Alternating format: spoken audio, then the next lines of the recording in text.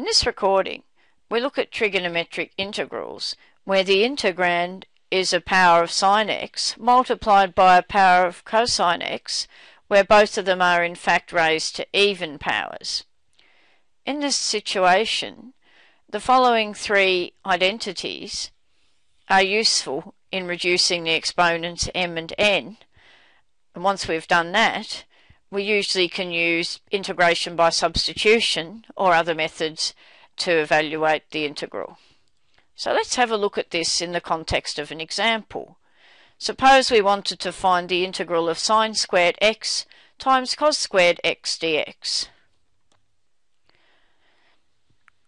So when we're integrating sin squared x times cos squared x with respect to x, which one of these identities will help us?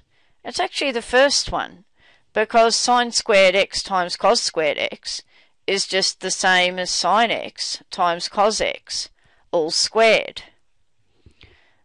So once we've written it that way, we could then replace it with a half sin 2x, and we're wanting the integral of that, all squared, with respect to x.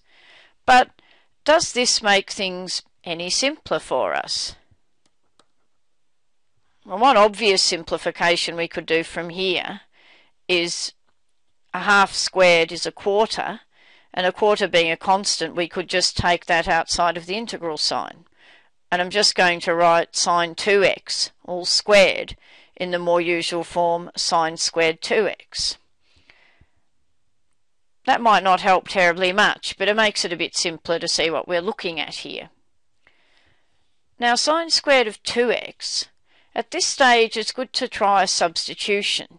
So we'll let u be equal to 2x, so that will become a quarter times the integral of sin squared u.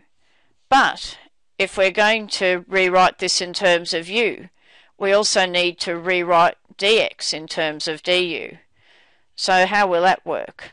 Well, if u is 2x, then du dx is 2, so therefore du is 2 dx. But we just have 1 dx here. So rearranging that, dx is equal to du divided by 2, which is better written as a half du.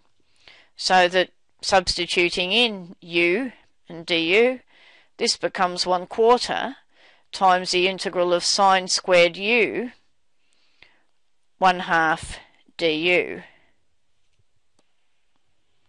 And again, that 1/2 there can just come outside the integral sign as well, so that we get a quarter times a half is 1/8 times the integral of sin squared u du.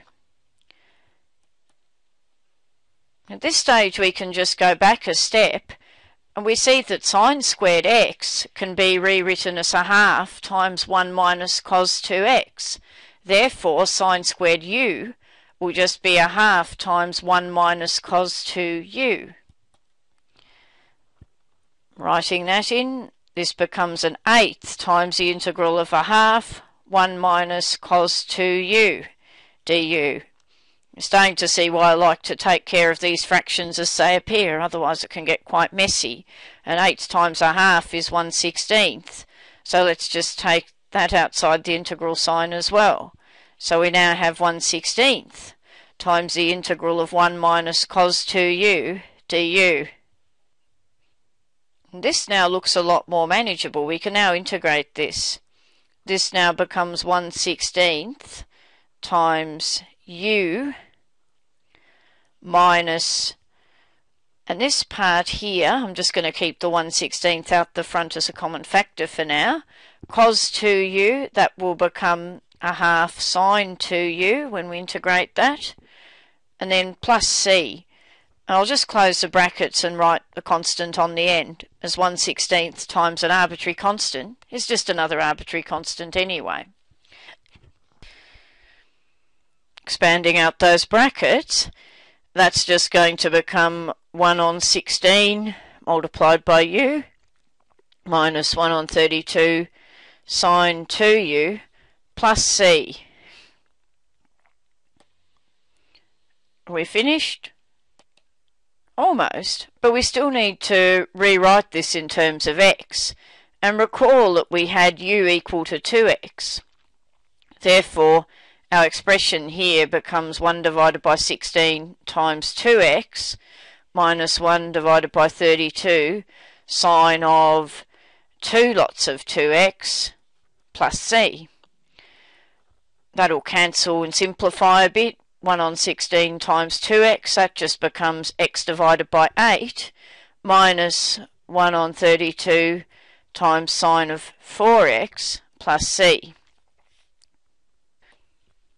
So here I've just written that out in relation to the integral we're actually working out.